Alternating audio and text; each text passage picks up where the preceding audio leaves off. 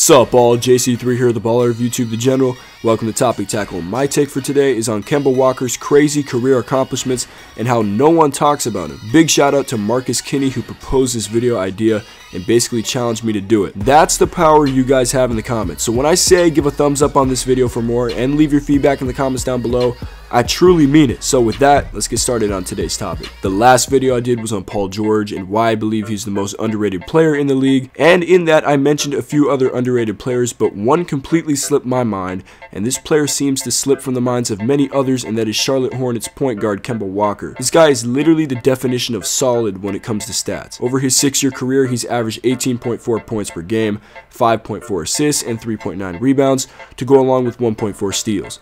But before we talk about his NBA impact, let's go back a bit. Growing up in the Bronx, Walker would get kicked off the court for being too small. He would constantly get told how he couldn't do this and that. He's only 6'1", but his drive put the brakes on those who doubted him. Going into his junior year at UConn in 2010-11, the Huskies weren't ranked in the preseason. They were a team of 8 underclassmen and 5 upperclassmen that were written off by the media. After rising to 4th in the country, they lost their last 4 or 5 games in Big East play and finished 9th in the conference. So that meant that the Huskies would have to play Tuesday, Wednesday, Thursday, Friday, and Saturday and run the table to win the tournament. And they did. 5 games, 5 days, 5 wins. After winning the tournament, UConn entered March Madness as a 3 seed, and people thought they were spent.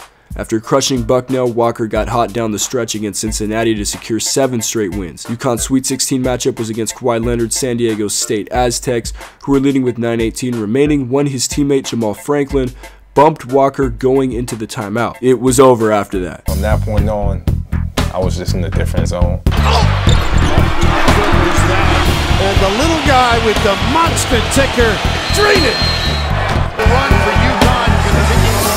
Walker dueled Arizona's Derek Williams in the Elite 8, and UConn won after Arizona rimmed out a late 3 for the win. After 2 more grueling Final Four games, UConn had won 11 straight and a national title, with Walker claiming NCAA All-Tournament honors. It was one of the greatest runs in NCAA history, from playing the first night of the Big East tournament to winning the national championship. Walker's impact on his college team was huge for the time being, and after he left also, as young freshman Shabazz Napier obviously learned something from Walker that year, and the 6'1" guard starred in another UConn title in 2014. So we see Walker's lasting impact on UConn basketball, and in the NBA he is having a big impact as well. Last year when Walker was on the court, the Hornets offense was top 7 in the league and dropped to bottom 4 when he was on the bench. If you say, to this, then here's a comparison to show you how huge this actually is. You know how many sports commentators said last regular season that LeBron should be MVP because when he's on the bench, the Cavs just fall apart? Well, it was true. When LeBron was on the court for the Cavs last season, their offense was top 3 in the league.